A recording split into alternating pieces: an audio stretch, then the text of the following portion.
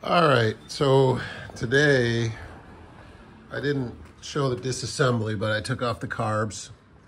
I'm gonna clean that area up right there. But what we're doing is, when I redid the carbs, I didn't know how to kind of mess with the assembly that rides the throttle slide up and down. So I didn't take out the emulsifier tubes. And what ended up happening is things were running real rough. And this is the only thing I didn't change. This has been in the ultrasonic cleaner for 20 minutes and looks good, and I can blow through it. But when I got it out, I could not even blow through the tube, and it was covered with almost like a grease. So I don't even think one of these carburetors was even getting any gas to that cylinder, which obviously is bad. So I have to go through, take off these two bolts, pull out the slide here, put a screwdriver down there and pop the emulsifier tube out the bottom here,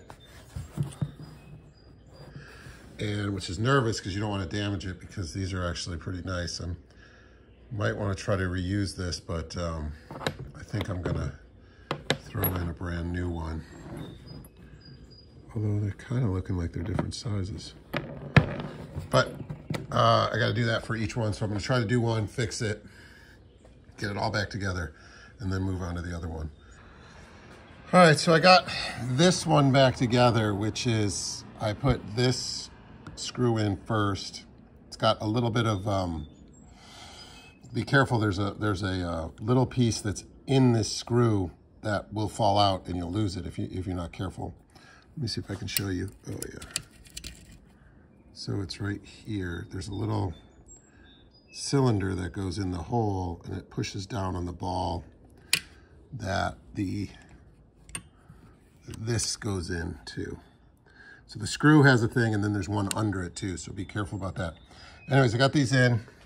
I have a screwdriver here that is a little smaller than the hole going in here and the emulsifier tube, because it actually gets thinner around the inside. So if you find something that will push in just inside that hole, and then I already tapped it, so I know it's going to come out, but I have a hammer and I tapped it. It's just press fit. This one I think was fine because I know I can see through it. The other one was completely blocked, so probably was a huge part of the problem. And this one already looks better. And that's what this one looks like. And I mean, I have it, but I don't think it showed up very well last night. This was all covered in a layer of like almost like lithium grease. And you couldn't see through it, you couldn't blow through it. So I'm sure that carb was doing nothing, which is a big part of the problem. This one looks good.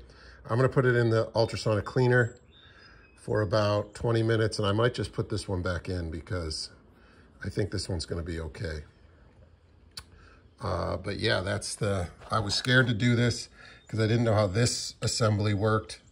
It's not as bad as you think. There's some tabs to make sure the bolts don't come loose, but it's, as long as you know that there's a little thing inside the screw and then one under it, it's pretty easy to put together.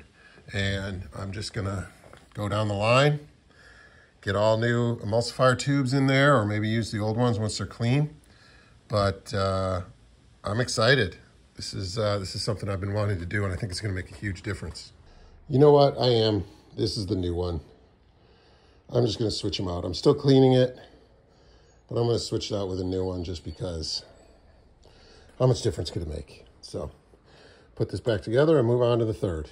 A little trick, since this is press fit, I'm going to drop this in here, and you'll see it only goes to about right there before you have to start kind of hammering it.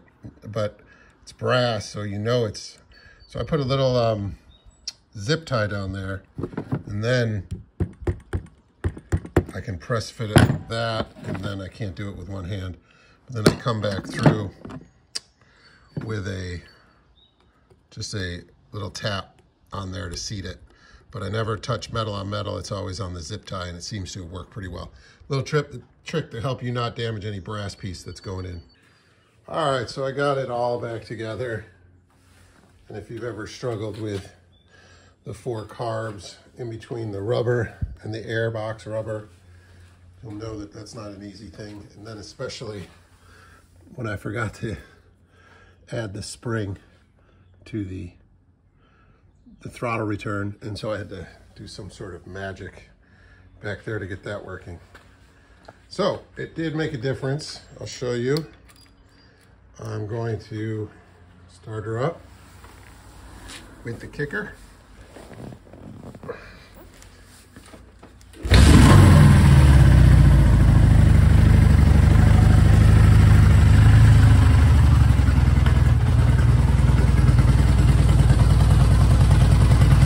Sounds much better. It's not choking out. I mean, it just sounds like a beast now. I could tell that there was one whole cylinder that wasn't even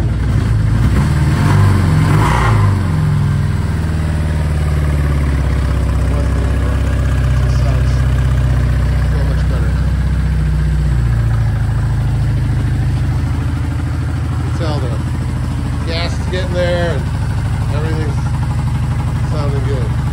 It's awesome.